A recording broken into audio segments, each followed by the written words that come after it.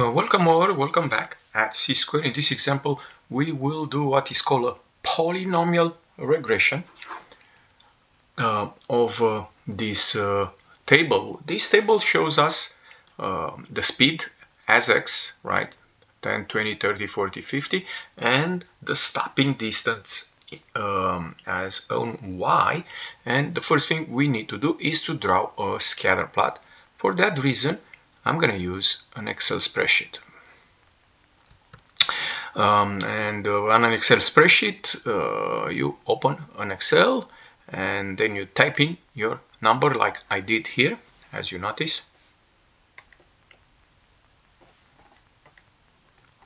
You notice the x's, the y's.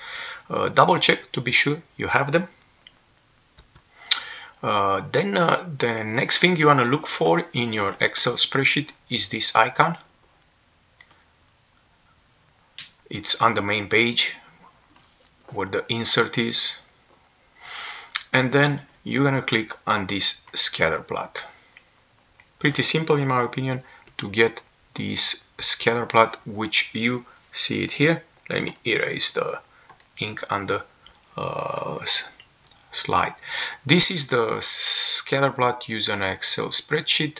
Every single point here, this is 10 and 15.1, and this is 20 and 39.9.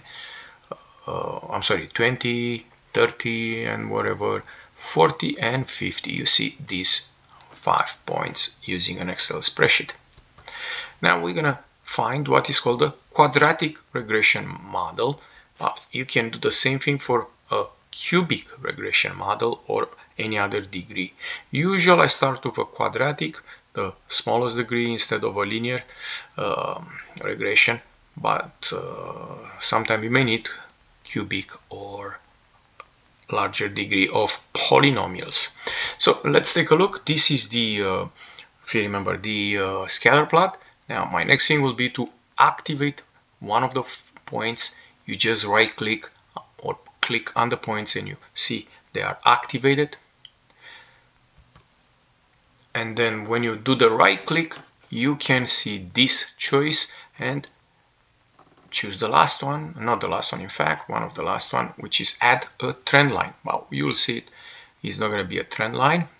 You click on that and then you have these choices, and by default Excel spreadsheet has the linear already picked, but you see the next one is polynomial. Like I said, we're gonna go with polynomial, and you already see here it says an order. Once you click on the polynomial, you can change the degrees, and by default I have the degree 2, but like I said, you can do degree 3, degree 4 and so on.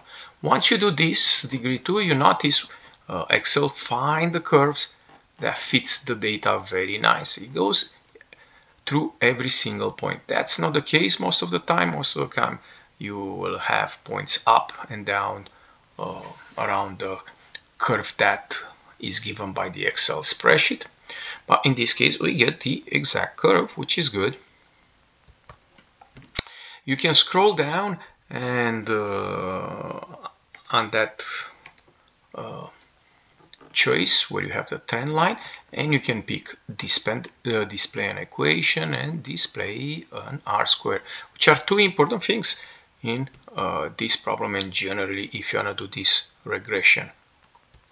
And once you do that, you notice you can get an equation and R-square. In this case, if you notice, R-square is 1.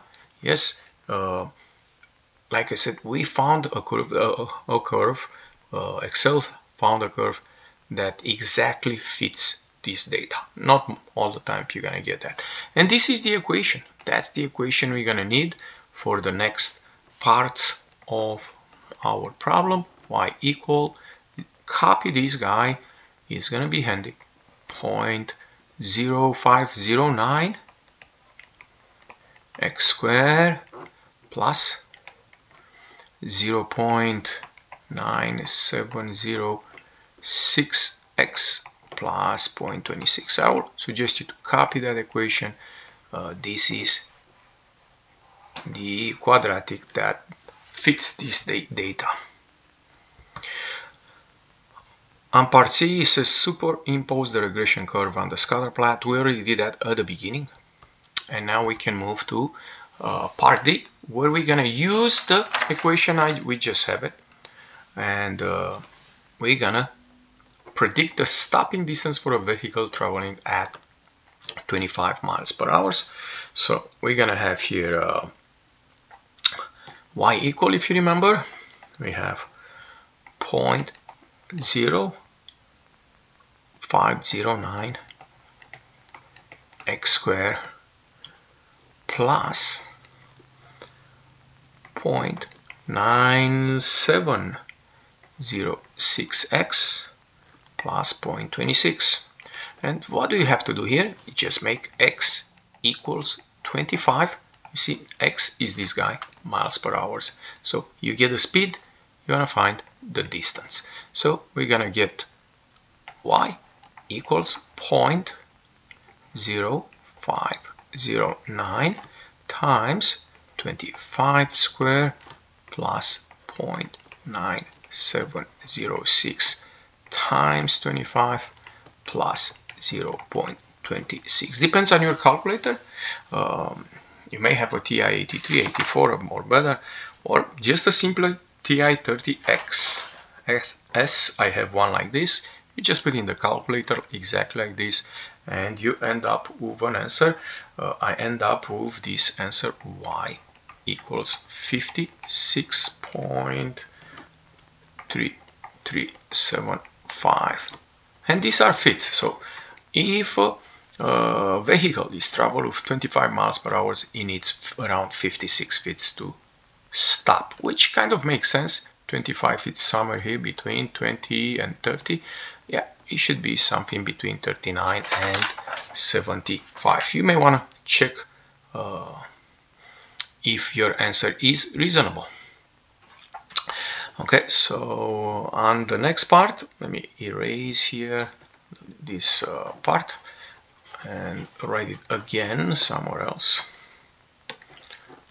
So we end up here with y equal, like I said, 56.3375 feet.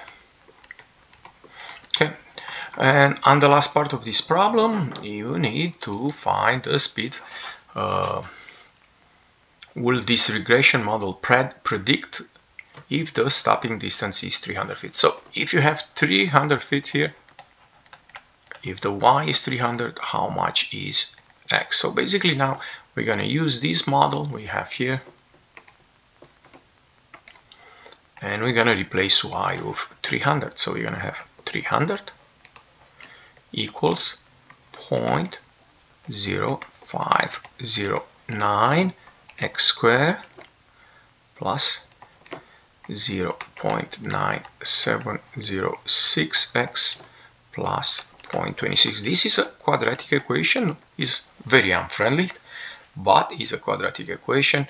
My first thing will be to make it equals to 0 on the left side by subtracting 300. And we end up with this quadratic equation. As you know, we can switch the side. If A equals B, B equals A.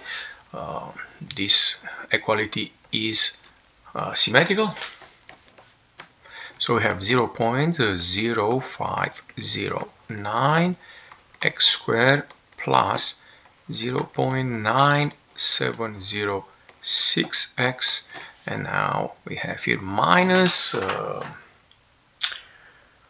299.74 equals 0. How do I solve this quadratic equation? We'll use the quadratic formula, and I'm going to start with the discriminant b squared minus 4ac. That will be 0.9706 squared minus 4 times 0.0509 times negative 299.74.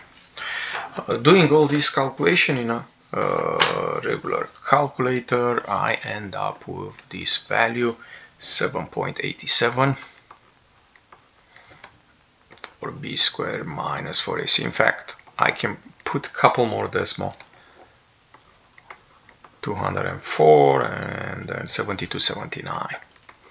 And obviously you can keep that in your calculator if you want to be super accurate.